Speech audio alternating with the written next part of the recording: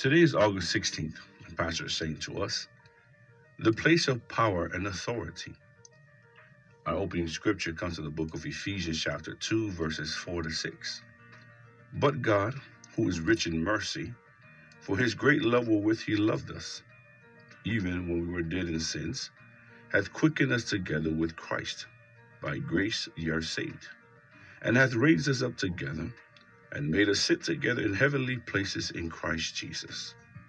According to the Bible, when Jesus ascended to heaven and sat on the right hand of power, the right hand of God, we were in him.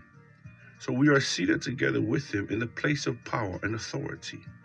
That's why he gave us his name to live by, to use in the earth, because in heaven he represents us. We stand in Jesus' stead and enforce the will of the Father here on earth. But in heaven, we answer his name. You got to use the name of Jesus. Colossians chapter 3, verse 17 says, and whatsoever you do in word or deed, do all in the name of the Lord Jesus. Imagine what victories you'd have if you lived in the name of Jesus.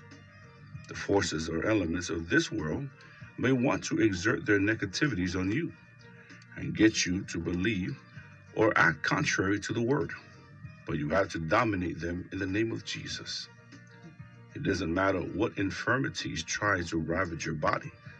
Place your hand over it and command it to leave your body in the name of Jesus Christ.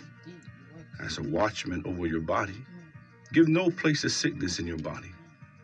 Jesus said in Mark chapter 16, verses 17 to 18, and these signs shall follow them that believe. They shall lay hands on the sick, and they shall recover. Jesus said, heal the sick, cleanse the lepers, raise the dead, cast out demons. Matthew chapter 10, verse 8. Therefore, exercise your authority and dominion in Christ over sickness, disease, death, and the elements of this world. Please say this confession with me.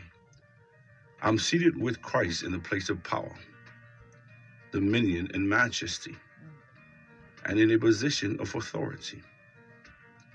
I give no room for darkness, sickness, defeat, and pain, for I dwell in a place of absolute mastery in Christ Jesus, and I've overcome the world.